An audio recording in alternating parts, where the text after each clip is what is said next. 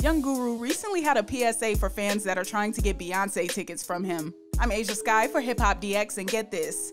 So Beyonce kicked off Black History Month by announcing the Renaissance World Tour in support of her 7th album of the same name. The worldwide trek begins overseas in Sweden on May 10th, and it will last 4 months before it wraps up in New Orleans on September 27th. According to Vivid Seats, tickets will go for a minimum of $500, and that price will go up as the tour gets closer. Several Beyonce fans jumped on Twitter to share their thoughts about the prices. Many of the tweets revolved around Beyonce getting a reminder that she told fans to quit their jobs in the lyrics to her song Break My Soul back in 2022.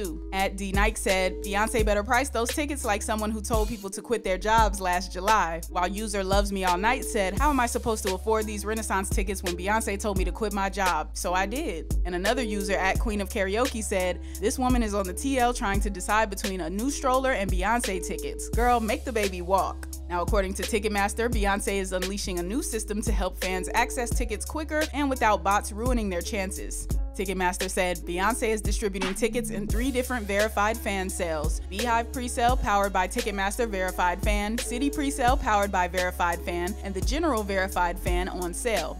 With the tour being in such high demand, it looks like people are trying to use any resource they can to get a hold of some tickets. It appears one of these ways is asking Jay-Z's longtime friend and engineer Young Guru if he has any. On Wednesday, February 1st, Guru took to Instagram with a public service announcement regarding tickets for B's highly anticipated tour. According to him, even though he's Jay-Z's engineer and friend, he doesn't have access to any tickets. In a post he wrote, "Listen, I work for Jay-Z. I do not have Beyonce tickets."